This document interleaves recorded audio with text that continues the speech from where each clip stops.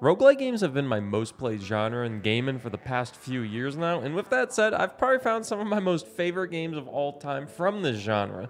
But today I want to share with you my top 10 roguelites of all time. I've made some tier lists here and there, and of course opinions change as time goes on, and today we're just going to talk about the top 10 roguelites to me. Remember, this is my list, so don't take it too seriously. It's just about having some fun, and let's get into it. Starting this list off is a game I've praised and always suggested. It's one I expected to be higher when making this list, but I feel 10th is appropriate, and it's Brotato. My favorite of the Horde Survivor genre, along with Vampire Survivors, of course. I love Brotato for its simple gameplay, great variety with runs, and how short and free a run feels for a Horde Survivor game. Really, it's perfect. You have 45 different starting classes, all with different choices for starting weapons and starting buffs. On top of that, the game has incredible community support with mods on PC, and the game can be played anywhere from mobile to console. What sets it back for me is it being a Horde Survivor game. While I love it, I feel it has a low ceiling of replayability for me compared to every other game on this list. I've played Brotato for about 50 hours and have cleared a run with every character. It's a game you must pick up if you're into that genre, and it's only about $5 US, which does make it one of the cheapest, if not the cheapest game on this list if no sales are happening. We had the cheapest game at number 10, and now at number 9 we may have the most expensive game on the list, and it's Returnal. It was originally a PS5 exclusive and published by Sony, which made it a $70 pickup, and to this day it is still $70 on the PlayStation Store. But Steam, you can pick it up for $60 US. Don't mind my maple syrup currency, games are quite expensive in Canada. But anyways, Returnal is amazing, but it can be rather short depending on how you play. The game is separated into 3 acts and follows a pretty standard single-player structure, but has you restart every time you die. Luckily, you don't need to refight bosses. Through the 3 acts, you have 6 biomes to explore, and enemies get quite strong as you play through the game. I have 100% of this game in terms of achievements and really do love all the acts, but after you clear them, the replayability does drop a bit. The combat stays engaging throughout the entire game, and you still have tons of variety as each weapon can have one of 11 alt fires, which are on a cooldown and get stronger as you use them more. Alongside engaging and addicting combat, I'll say the movement is flawless, and while progressing the story, you get great upgrades to improve upon the movement, which helps keep the game feeling fresh. And while you only fight the bosses a few times total here and there, all the boss fights were awesome and a little hard as the game is a bullet hell game, so you'll be dodging a lot.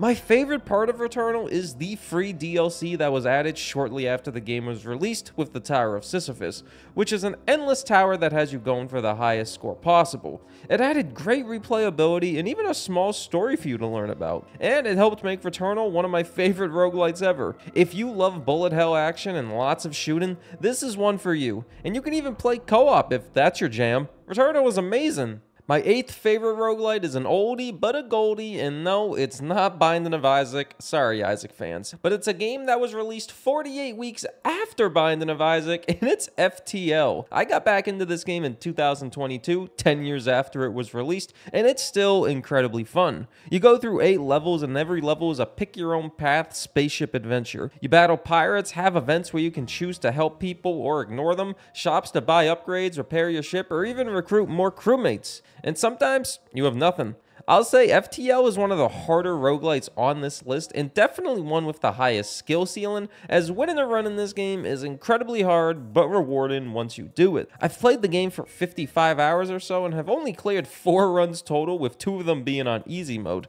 and 2 being on normal mode. On top of that, the game being incredibly hard, it's also quite hard to unlock more ships. There is an advanced mode that unlocks more encounters, more crewmates, and a lot more ship enhancements inside of a run that you can enable freely. But unlocking ships to use in a run is pretty hard in my opinion, but the variety is there to keep the replayability high.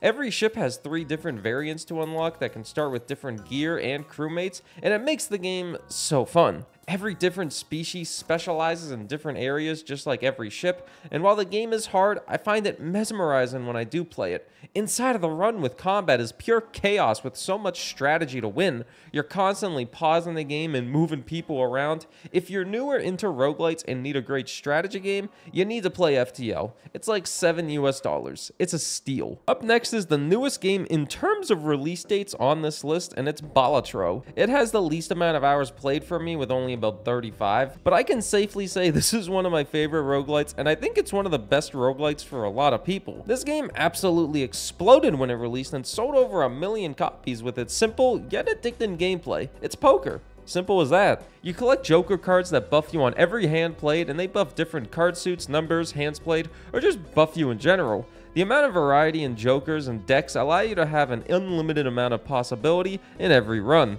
In real poker, a high card most likely won't win you a hand, but in Balatro, the correct Jokers can make a high card hand your best bet to win. Not everyone enjoys poker, and that's understandable, but I don't think I've seen anyone dislike Balatro. It has an overwhelmingly positive review score with over 25,000 reviews for a reason. This game is addicting. At 6, we have the only game in early access on this list with Tiny Rogues. This game is going to have Binding of Isaac levels of items by the time it fully releases, and that's a good thing. Really, I don't know where to begin with this gem. I've made a couple videos on this game in the past with its latest updates, but holy smokes, this game has so much. 35 classes or so total to unlock, with hundreds upon hundreds of weapons and cosmetic items, countless amounts of damage over time and synergies. If you try to 100% this game, you'll be playing for 100 hours or more is my guess. I've played for about 50 hours total, and I still have yet to unlock so much, but still have unlocked a crazy amount. The game has 10 base floors total, with all floors having 10 levels to get through and multiple bosses to face, and if you want more of a challenge, you can even go to the 11th or 12th floor if you have the correct alignment with being good or evil. You can also add difficulty enhancers with cinders if you want an even harder challenge, which makes the run pretty freaking tough. But the core game is simple. You have bombs, keys, currencies, shops, and a run that takes 35 minutes or so. But if you get super into this game, there's so much to learn. The biggest negative is how much reading you need to do and how confusing some effects may be. But other than that, it's super simple and a very fun time. I'm excited to see how much more this game evolves while in early access. At number 5 is my go-to cozy game for roguelites, and it's one my Twitch community loves, and it's Dome Keeper. This game is a combination of stress and relaxation for me. Last I played it, it has 2 core game modes with Relic Hunt and Prestige mode. Relic Hunt, you look for a relic while upgrading your dome to fight off waves of monsters, while in between waves you dive deeper. And Prestige mode is basically the same thing, except it's more based on getting a high score, and it never ends. There are tons of different ways to play with different starting dome weapons and utilities, which all are incredibly fun to play with. I've played Dome Keeper for probably 75 hours, and I'm always keeping my eye on it for updates. It's one of my go-to games to play if I'm not really feeling anything else. I love Prestige mode so much, and there's definitely a meta to it, one in which in-game upgrades are the best to get from relics and what dome weapons are the best, but I just love playing it the way I want while still going for a high score. It is close to $20 US when not on sale, but it's the perfect mix of cozy and crazy for me. Almost nothing beats the dome, and also the devs are trying to add multiplayer, which would be really fun to see in something like this. Number 4 is something a lot of people probably expected at 1, and it's Darkest Dungeon. But it's Darkest Dungeon 2 and not the first one. The first one is my second favorite game of all time, but I sometimes don't view it as much of a roguelike compared to the second iteration, and I wanted to include the second because I genuinely do love it. So my 4th favorite roguelite of all time is Darkest Dungeon 2. This game is very different, yet very similar to the first one. It has a lot of the same lovable characters with similar movesets, and the combat is almost identical with more added elements. Darkest Dungeon 2 also has more meta progression, as after every run you can spend candles to unlock more character options, difficulty enhancers, items inside of a run, and a lot more. It had some added paid DLC released in December, which got me back into the game and reminded me of how much I enjoyed it. The game has 5 chapters total, which I have been able to clear and even beat most of them multiple times, but can understand other people's concerns with the game in terms of it being grindy and hard. This game is very hard and can be a bit tedious at times if you're not super into Darkest Dungeon, as the game only has a handful of levels to choose from, and you can expect more so the same encounters in every level with a few variant enemies. But it's something I still love. The combat, the characters, the crazy amount of strategy involved to win a run is something that never grows old to me. I would suggest the first game over this one if you've never played, as it's easier, but Darkest Dungeon 2 is my 4th favorite roguelite. We're on to the top 3, and at number 3 is Dead Cells. This is a game I've made a very in-depth video on, and I had nothing but praise for it. This game has so much DLC to make every run as crazy as possible, but even if you don't buy any DLC, the base run is still fun and challenging with tons of items to choose from. Really, the core gameplay is incredible. I'm not someone to min-max my runs, but every run I have an idea of what path I'm taking with brutality, tactics, or survival, as every single type of run has so many fun weapons and items to use. I've played the game for almost 100 hours and still haven't unlocked the true ending, beaten every boss, or have gotten close to unlocking every weapon or blueprint. Dead Cells offers unlimited potential for the player and truly deserves everything positive it has received. It does have the crazy amount of DLC like I said, which does add up on your wallet, but it's all worth it. The biggest negative with Dead Cells to me is the difficulty enhancers with boss stem cells, as the true ending is locked behind winning on BC5, which I personally do not want to grind for. The added difficulty with each boss cell is insane, and anyone who can beat it, you're insane and I applaud you.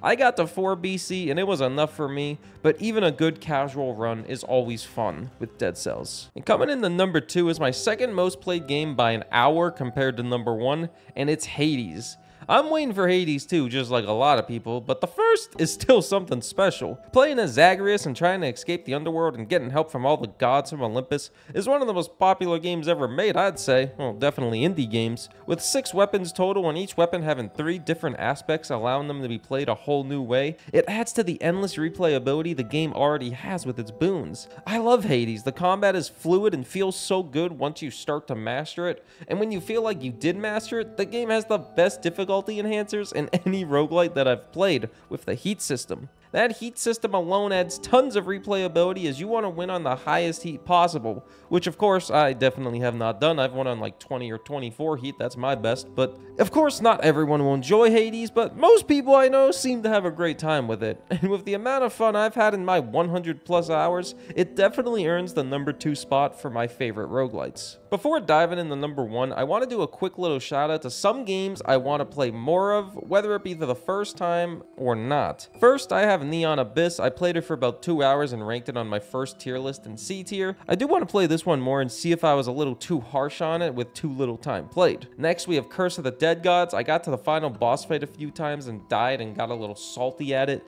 and ended up placing it in C tier. I do want to explore the game and get back to that final boss and finish what I started. I played it for almost 20 hours and was generally, it was a good time. Next is Binding of Isaac, as I've only played it for about 30 hours. I know it offers so much with variety, and I do think it has the most items in a roguelite that I've played, but I've never given it that time of day that it deserves. I beat it a handful of times, or more so I won a run, I think. I beat the devil once, but I know there's more to explore. And lastly, I want to pick up Nuclear Throne, as it looks incredible and fast-paced. It could also be quite similar to my favorite roguelite, or that's what I heard at least. And my favorite roguelite is Enter the Gungeon. This game is so goddamn good.